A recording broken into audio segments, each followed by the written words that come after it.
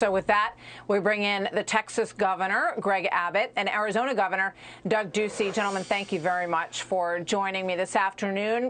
Governor Abbott, if I may start with you, you saw your interview with Sean Hannity. You talked about, everyone obviously has watched this D.C. program, and the 7th bus is on its way to Washington, D.C. You suggested that you might also be sending buses to Delaware. Are you going to follow through with that? Absolutely. So I can tell you there actually will be an eighth bus along the way later on today. We will continue the busing process every single day for the reason that I think you mentioned earlier on, and that is the Biden administration has been dumping off these migrants by the hundreds in local communities that do not have the ability to take care or deal with these migrants that are being dropped off, and as opposed to them being there in these small communities or the small communities having to spend money dealing with it, we decided to bus them to Washington, D.C. If Biden will not come to the border, we're sending the border to Biden and his administration so they can begin to grapple with the challenges that we're dealing with. But also, we will be looking for other locations like Delaware, Biden's home state, to make sure that people in Delaware are going to see what the people in Texas are having to grapple with. Well, you know, I don't know why any state should be off the list of places that migrants can be sent. It seems discriminatory not to include all states in this program that we've been watching play out. But just staying with you for 1 second on this, Governor Abbott, because your authority's been challenged on this. Jen Psaki has challenged it from the podium, and others have said, you know, the border enforcement's always been a federal responsibility. So how are you dealing with that? Are these people really volunteering to get on these buses to go to Washington and potentially Delaware? No. Well, so what Jen Psaki said and others have said is quite valid, and that is, well, listen, border security has always been a federal government responsibility until the Biden administration. The Biden administration has abandoned its responsibility to secure the border.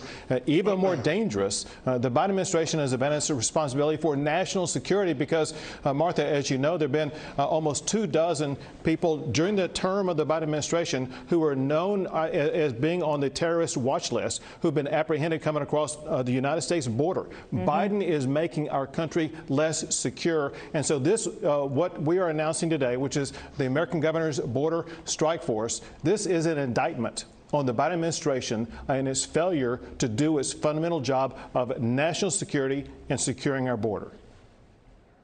Yeah, but you didn't answer my question. Are they volunteering to go to Washington, D.C., or are they being put on those buses against their will? Oh, so Martha, here's what happens. I'm just curious how that's working. These are, yeah, no, I'm going to tell you exactly how it works. And these are people who've already been processed by the Border Patrol. They've been given notice to appear papers, which means a notice to disappear, candidly, and they can go anywhere in the United States they want. And so once they've been processed, we give them a ride to Washington, D.C. Okay. Governor Ducey, thank you very much for joining us today from Arizona. I want to learn a little bit more about this. The 26 Republican governors who've gotten together to form a border strike force. Again, is this, you know, filling a void, and what is it going to look like specifically? Today, we are announcing the American Governors Border Strike Force. This is a majority of America's governors stepping up to do what the Biden administration refuses to do. Martha, I think the real story here is the crisis that's happening at our border and the way that the federal government is derelict in its duty. It's not supporting the men and women that are in law enforcement at the city level, the state level, or the county level, in addition to our fine men and women who are border agents and part of Customs and Border Patrol. Lifting Title 42 is a mistake.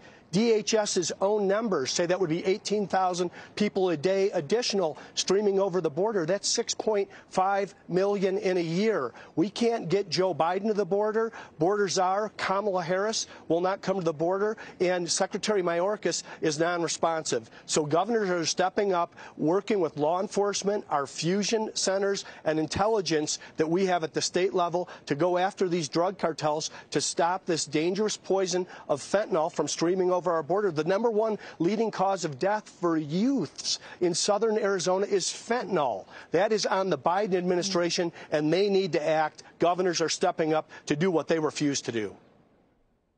Yep, we've had the largest influx, really historic influx of people coming across the border, and 100,000 people dying annually from fentanyl. And you know that experience in your own on your own, Governor. I think it's interesting that Senator Maggie Hassan, a Democrat from New Hampshire, has posted this ad. She's in a tough race in New Hampshire. Here's what she's saying at the border, by the way.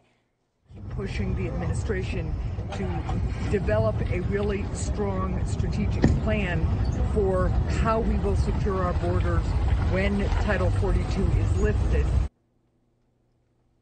You've seen a lot of Democrat senators down there at the border, Governor Abbott?